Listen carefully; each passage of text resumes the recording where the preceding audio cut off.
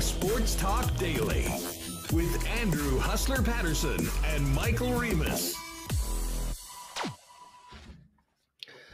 What is going on, everyone? Welcome to the program. Tuesday afternoon, middle of July. And this is another edition of Winnipeg Sports Talk Daily. Lots to get to today and a very special guest, fresh off signing a 2-year deal with the Winnipeg Jets yesterday. Morgan Barron will join us coming up in just a few minutes. Looking forward to catching up with Morgan on the summer. He's, of course, going to be representing the Jets in the Manitoba Open.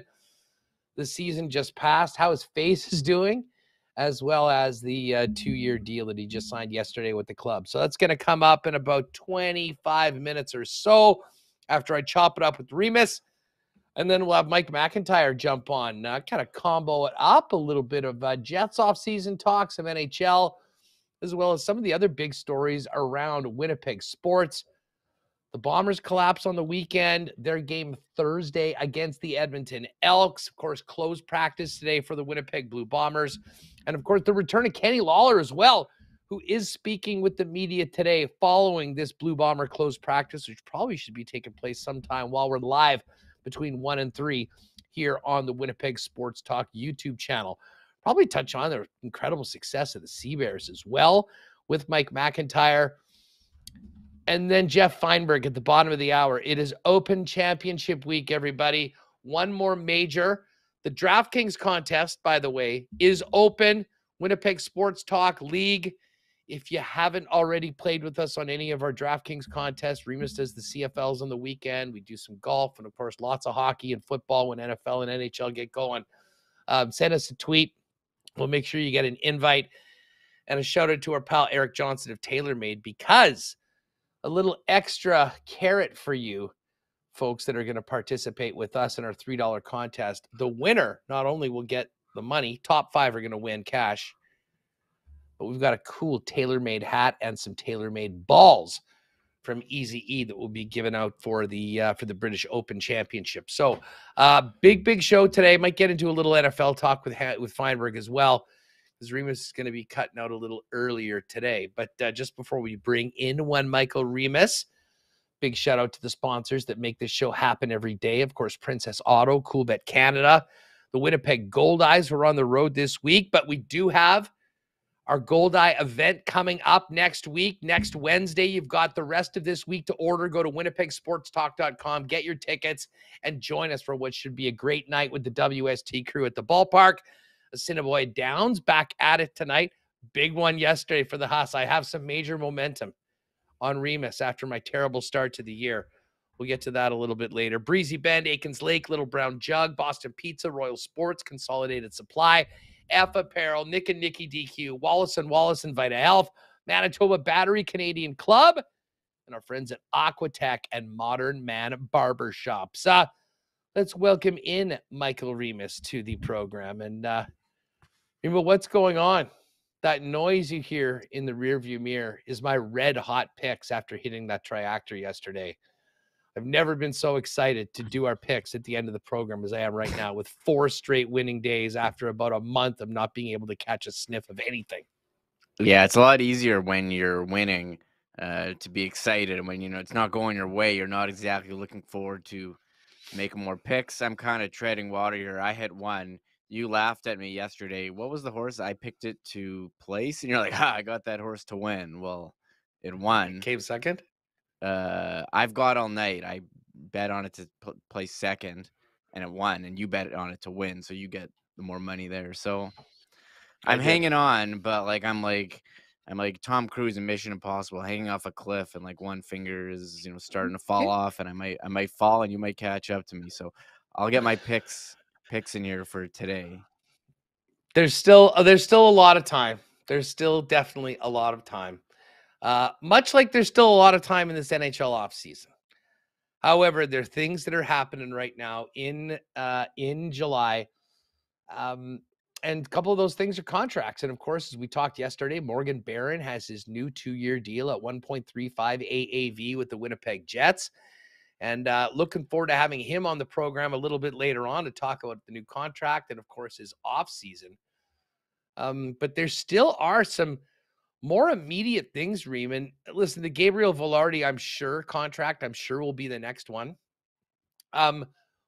What is going to be interesting is how that contract looks when it is signed, whether it is a shorter term deal, for a couple years, and then we go through this again in a couple seasons, or whether the Winnipeg Jets try to, make a long-term commitment to Gabriel Velarde right out of the gate. I think that the most likely outcome is probably the former, a shorter term deal. He came off a great season last year, scoring 23 goals, and that was the first time he'd really be able to play the majority of the games. So, I guess, having some sort of certainty. Looking at, I believe it's Cap Friendly or one of those companies that sort of, predicts contracts. I think the contract for Velarde is going to be in and around $4 million. I think the estimate was 4.06. Obviously, if you're buying up some more years or buying into unrestricted years, that number will go up. The one thing I am quite confident in predicting is that this is not going to get to arbitration. And I'd say at some point, probably in the next 7 days or so, we'll get some sort of announcement that the Winnipeg Jets have extended one of the newest members of the team that, of course, came over in the big PLD trade. Yeah, that was the big comment yesterday on our Facebook page. I posted, "Hey, Morgan Barron signed," but the next comment is, "Hey, what? That's great, but what about Velarde, the big piece in the Pierre-Luc Dubois trade, which we had speculated about for years?" And Velarde had a great season last year. It was a breakout season for him. He was healthy. He played 63 games, 23 goals, 18 assists, 41 points. It was career highs across the board. And I'm looking at Evolving Hockey, which is very good contract projections, and you nailed it. They have him, they're guessing, the odds are 4-year deal for just over $4 million a year. But we haven't seen a lot of long-term deals. I think a lot of players anticipate the cap. I think for him, he can say, okay, do I want, maybe I have had trouble staying healthy, and you want that security of a 4-year, $16 million deal or just slightly above? Or do you want to take shorter term, like a 2-year deal, like Morgan Barron did, and say, hey, we're going to reevaluate where I'm at in 2 years? Because here in Winnipeg, he's probably going to get more opportunity, more ice time, more opportunity being on the power play. And, just with growth, he's 23 years old. You think 23, 24, 25 ages, you'd have a breakout, and maybe think he can get more than the $4 million after 2 years. So there's going to be some give and take, and they did set the arbitration date. We have it on our calendar, the WST calendar, July 28th. So that is 10 days away. But they just set these, we've had comments us. You're like, why are they taking him to arbitration? It's like, well, hold on. They just have a date. This just sets a deadline for it to get done. Formality. We're not expecting it to go to arbitration, as we've said here. You know what? You trade for a guy, and then all of a sudden you get in a fight with him in court about how much you're going to pay him. You'd like to think they can work this out. Yeah. So it's not happening. It would be, as I said, inconceivable for them to go to arbitration with a player that's never played a game for the franchise and coming over as such a key part of such a big trade. Yeah, I don't think so. And what? He's wearing number 13. How's they're not going to get in a fight with him after tweeting out the jersey numbers and all that? So that is the big one.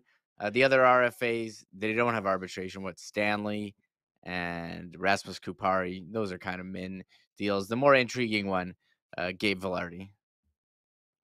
Yeah, and it won't be 4. I can guarantee you that, because 4 would essentially walk him right to unrestricted free agency.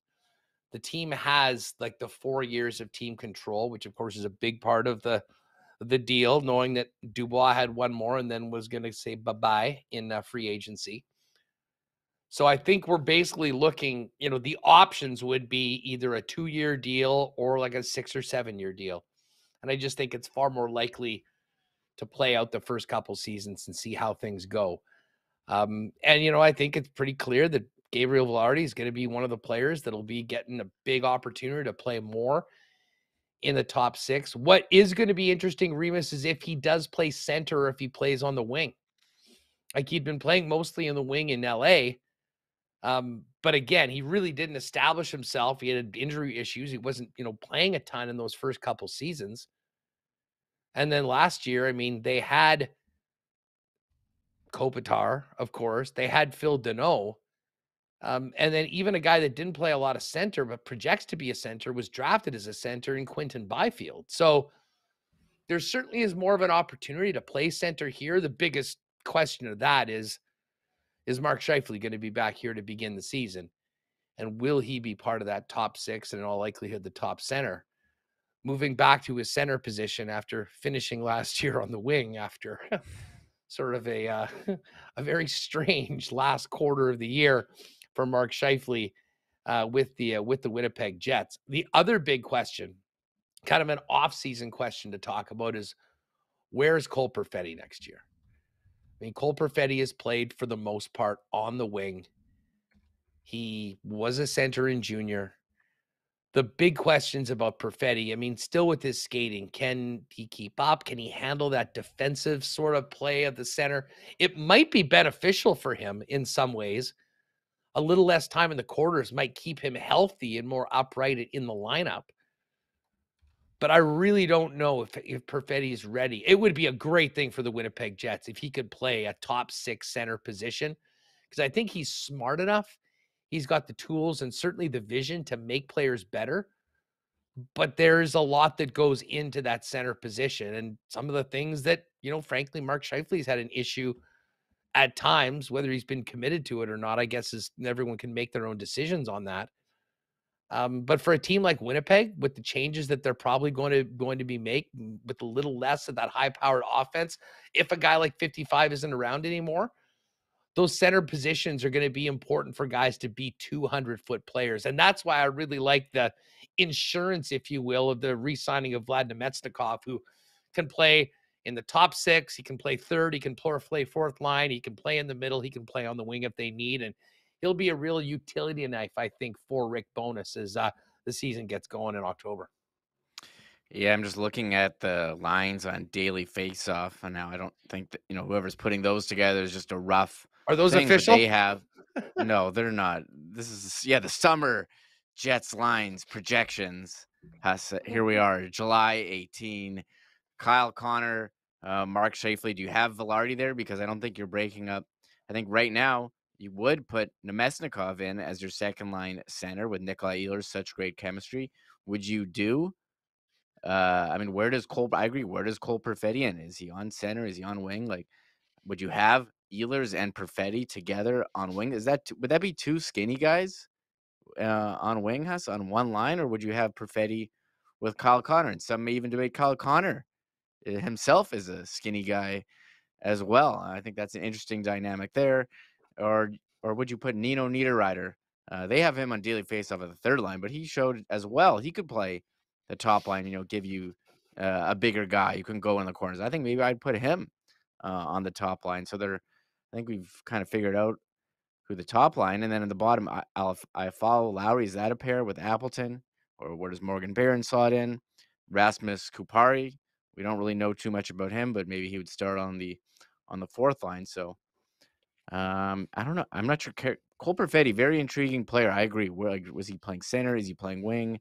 Is there a spot for him in the top six? Well, Or and before Yeah. we do anything, can he stay healthy? Can he Yeah.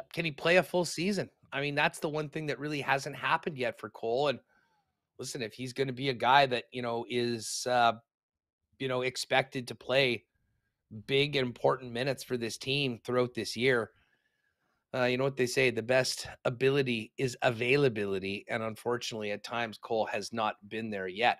We're going to be speaking with Morgan Barron. And in some ways, listen, I mean, people can think of this in one of two ways. With the loss of Dubois, who is obviously a big loss. I mean, as far as where he played, the role that he was in, how much ice time he took up, there's a big hole in the middle. But you're bringing in an Alex Iafallo, you're bringing in Gabriel Velarde as well as Kupari. And what it does is maybe makes your top six a little less offensively potent. You'll hope you can make that up from a defensive side of things and, still be good.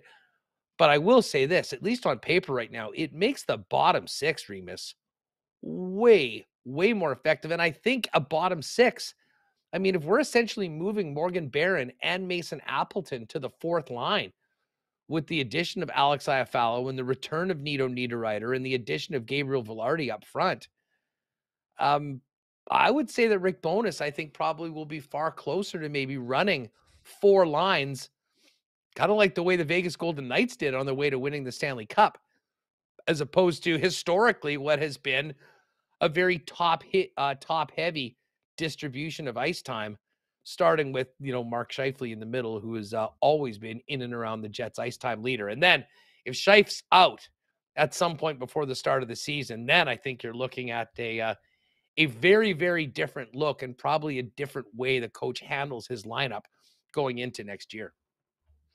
Yeah, as of right now, Mark Scheifele is a member of the Winnipeg Jets, and you know, based on what we're seeing for returns on other trades, I find it hard to believe that they would deal him. But I think a lot of fans are looking towards a team like Seattle, very even ice time distribution among their forwards.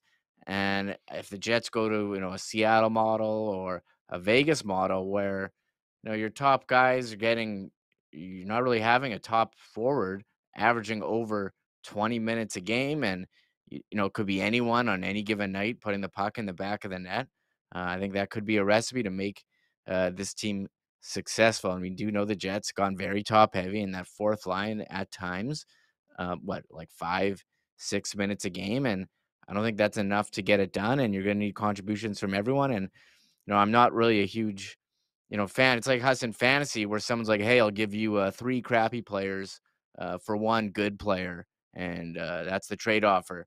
And I feel like that is the trade offer that the Jets got for Dubois, even though, yeah, maybe they did give up the best player in the trade in Dubois, but Gabe Velarde's, he scored the same rate, points per game last year as Dubois. We talked about that, so. You have him and I follow, who's a type of player that they could definitely use, and Kupari is a depth forward. We'll see what he turns into, but I do think that trade does make them a bit stronger, not as strong down the middle, because we're kind of wondering who the second line center is going to be. Probably Nemesnikov right now, but I agree that they'll probably go with a more by committee approach this year, and you hope some guys like Morgan